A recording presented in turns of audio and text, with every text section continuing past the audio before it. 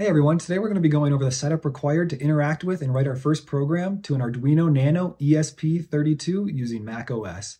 Now, if you aren't familiar with this board, this is a very popular microcontroller that allows us to add both Wi-Fi and Bluetooth connectivity to our electronic projects. I have a number of tutorials planned for the future, but right now we're going to get started with step number 1. So let's take a quick look at the game plan.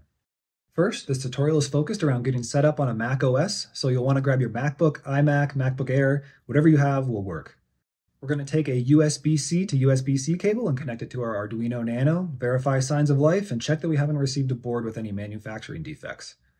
We'll download the Arduino IDE, the Integrated Development Environment, and install it onto our Mac. Finally, we'll connect the Arduino IDE to our Nano ESP32 board, install our first program, and the end result will be one of the first tests you should always execute when setting up a brand new board, blinking an LED. Let's jump on over the desk here and start getting set up. Here in front of us, I have my MacBook Pro and the USB-C cable ready to go, so let's get the Arduino itself opened up. We can see that we're met with the device itself inserted into a piece of foam, as well as stickers and a bit of documentation. So step 1 is verifying that this powers on and boots up, so let's plug this into the USB-C cable and make sure that the expected LEDs light up. Now on the top right, we see that we have a green LED illuminating, indicating that the board is receiving good power, as well as the RGB LED towards the center near the reset button is cycling between each one of its colors. So to me, this confirms that the board is at least able to power, boot, and run the default sketch loaded from the factory. So let's jump over to the laptop and get our software set up. I'm here on my Mac's desktop, and we'll start by opening up a web browser and searching for the Arduino IDE.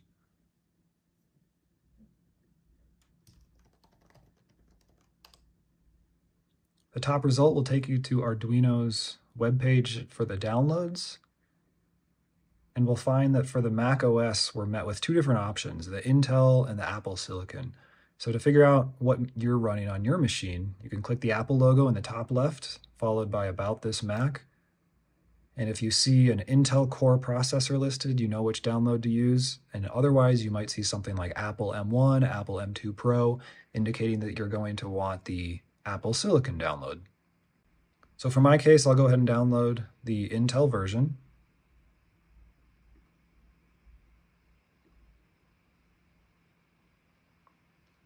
And we'll watch that pop up in our downloads here, and we can go ahead and then open up our downloads folder and selecting the DMG itself. To install, simply click and drag the Arduino IDE into your applications folder, and you can then close and eject the mounted installer.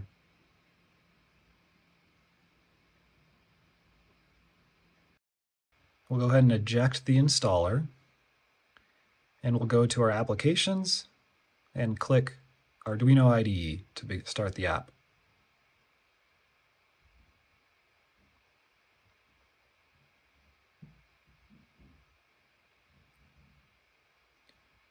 So we downloaded this from the internet. Yes, we'd like to open it.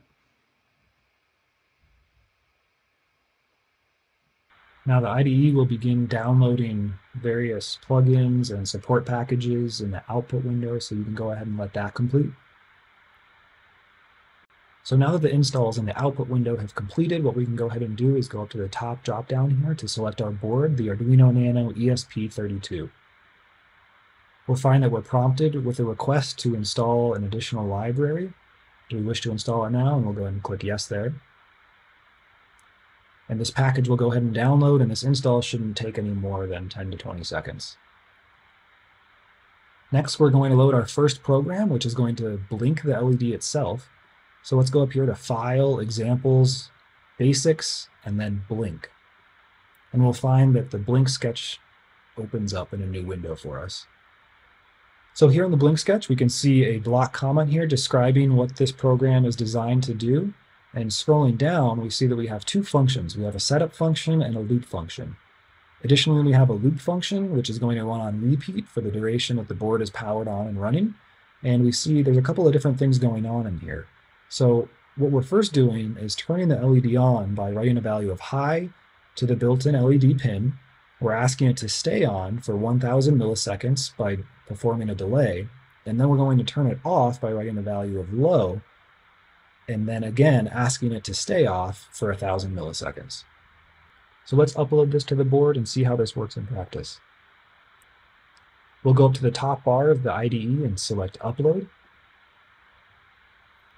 And we'll find that the IDE is compiling our sketch from text source code that humans can read into the machine code which the processor can operate on. We see that the code downloaded to our board, and it's now executing that in a loop where the LED is turning on for 1 second and then turning off for 1 second. If this is your first time working with Arduinos or programming in general, now would be a great time to start experimenting with how you can change the duration of these values, for example, by changing the delays from 1 second to 2 seconds. We can go ahead and re-upload that to our board.